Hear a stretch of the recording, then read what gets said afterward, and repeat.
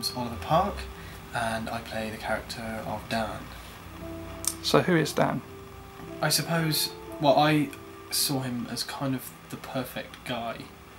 He's very, very passionate about what he does. He's really kind-hearted, really likeable, and he loves Kate to bits. I kind of saw them as the perfect couple, really. And when I first read it, I was really taken in, actually. I loved the script, and I thought, you know, I kind of wish I could be more like Dan in many ways. The shot of me dying was action. I walked about 5 feet, looked down at my phone, and then cut. So that's me dying. It's the most pain-free death experience I've ever had. What's it like working with Georgina? She's brilliant. Yeah, she's really, really good. She's certainly perfect for Kate. She's very, very likeable. She's very, very open, which is very, very easy to work with. It's been a pleasure. She's really, really cool.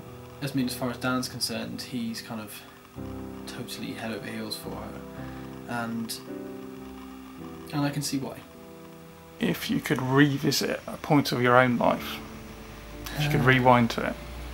There's so many things that I would love to see again. So many really, really great times in my life that I'd love to see again. And some family that I used to know which aren't around anymore. And I don't really remember them because I was young, but so many great stories I've heard about them, so it would be really nice to go back and see them. There's too many things that I would go back. I'd love to just see a fast forwarded version, just have my whole life on tape and just sit there kind of with, I suppose, the DVD and just go to outtakes and just watch all the outtakes. That would be quite good.